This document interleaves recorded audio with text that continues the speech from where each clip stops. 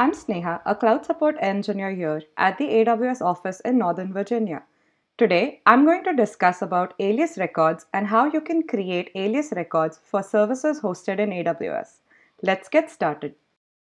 Alias records let you route traffic to selected AWS resources such as Amazon CloudFront distributions, Elastic load balancers, and Amazon Simple Storage Service buckets.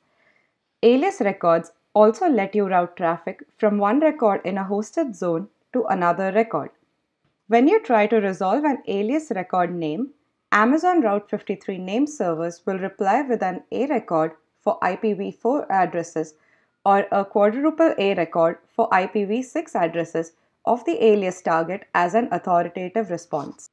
Let's see how to create an A-alias record using the Route 53 console. After logging into the AWS Management Console, navigate to the Route 53 console. Then select Hosted Zone from the left side menu. Here you can see all your hosted zones. Choose the domain name that you want to use. Under the Records section, choose Create Record. If you want to use a subdomain for an alias record, then provide a record name, or else keep it blank. For record type, select A from the drop-down list.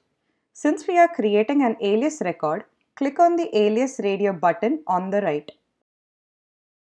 Then select the AWS service that you want to select as a target from Route Traffic to drop-down list.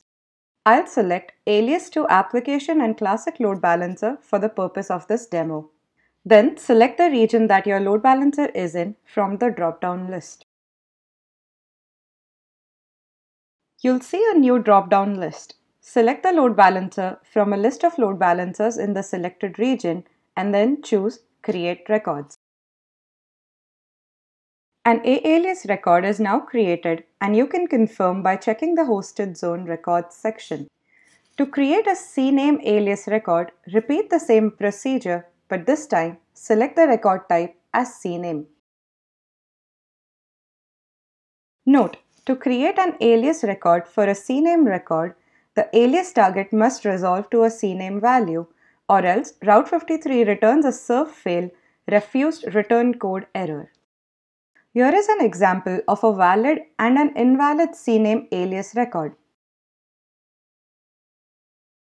Please note that a CNAME record can't be created for the parent or apex domain.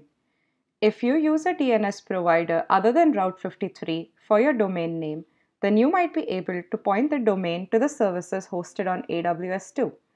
Check if your DNS provider supports CNAME record on a root domain using techniques such as CNAME flattening, ANAME records, or webhops redirection. Thanks for watching and happy cloud computing from all of us here at AWS.